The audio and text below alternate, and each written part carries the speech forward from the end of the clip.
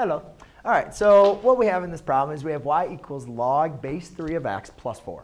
And what we're going to do is we're going to apply the transformations to graph this logarithmic equation.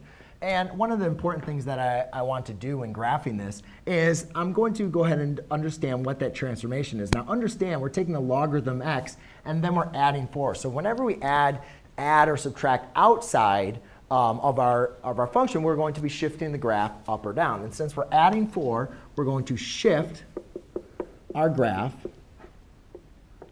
4 units up. All right? Now, when graphing logarithmic equations, what I like to do is take a look at the graph and be able to determine kind of 2 points. Now, sometimes it can kind of be a little bit difficult when you're trying to determine your points when you have a problem like this. So what I like to use is just take a look at the parent graph with no transformations. All right? So when I take a look at the parent graph with no transformations,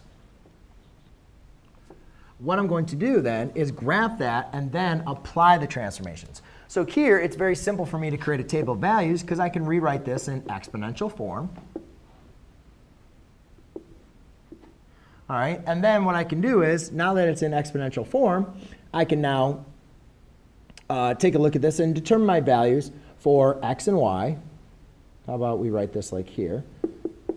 And what I want to do is, a lot of times when I'm choosing my values for my parent graph, I like to just make this simple, right? I want to choose values when x is going to equal 1 and when x would equal the base. So x equals 1, we know when y is going to equal 0. And we know x is going to equal 3 when y equals 1. Therefore, now I can plot those 2 points, 1, 0, and 1, 2, 3, comma 1. Therefore, my graph is going to look something like this.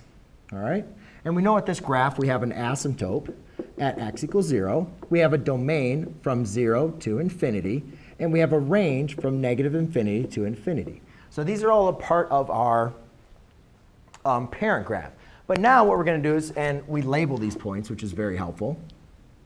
Now what we're going to do is we're going to take this graph and we're going to shift it 4 units up. So I'm just going to simply take these points and shift them 4 units up. So if I go over 1 up 0, I'm now going to go over 4 over 1 up 4. 1, 2, 3, 4.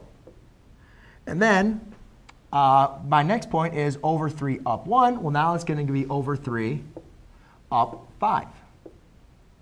All right? And my graph is still going to be the same as far as left and right. That's not changing. Well, since I haven't shifted the graph left or right at all, my asymptote is still going to be at x equals 0. My domain is still going to be from negative or from 0 to infinity. And my range is still, just because I shifted up, the graph is going to still increase up to infinity. And it's still going to decrease down to infinity. So my range is still going to be from negative infinity to infinity. So there you go, ladies and gentlemen. That is how you graph a logarithm with a vertical shift. Thanks.